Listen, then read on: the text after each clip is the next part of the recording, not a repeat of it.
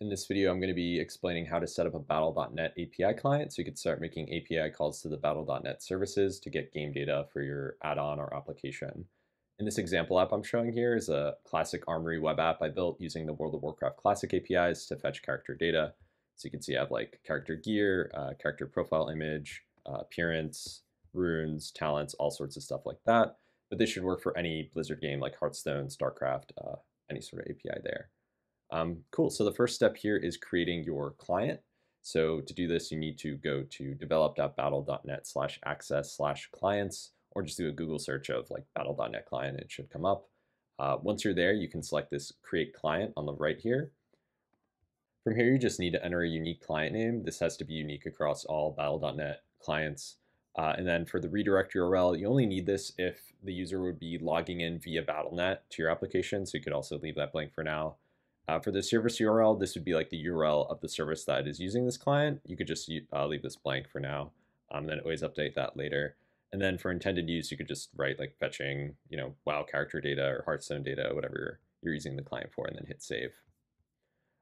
So once you do that, you should have a client ID and a client secret here on this page. I'm not going to show the secret, but if you hit show secret, that will appear. That will be needed to get the access token, and then you can start making calls to the Blizzard API. For rate limiting, there's 36,000 requests per hour, and then 100 requests per second. So now that we have our client ID and client secret, we can start hitting the Blizzard API. So here I just have a simple TypeScript file that is using the node, just built-in node fetch to first get the access token. So for that, you need to hit this HTTPS oauth.battle.net/token endpoint. This will be a post request, and within the body of the request, you need to pass in grant type equals client credentials, and client ID equals your client ID, and client secret equals the client secret from the previous page here. Once that response is complete, in the JSON response, it will have a field called access token, and you want to grab that as it will be used for any call you make to the Blizzard API. This lasts for 60 minutes, so you can continue to make requests up until 60 minutes, and then at that point you need to make another request to this oauth.battle.net/token endpoint to refresh the access token.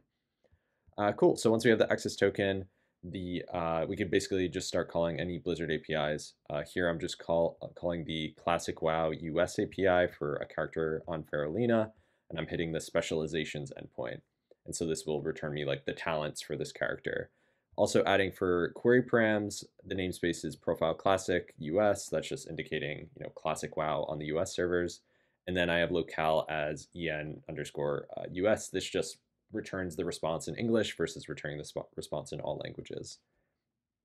Cool. So I have a simple Express a server setup where it's just calling the endpoint and then displaying what is returned. So here we could see it's fetching the specializations for this character. So like talents, you could see like Master of Elements, Burning Soul, Ignite, and this matches like what I'm displaying in the application here.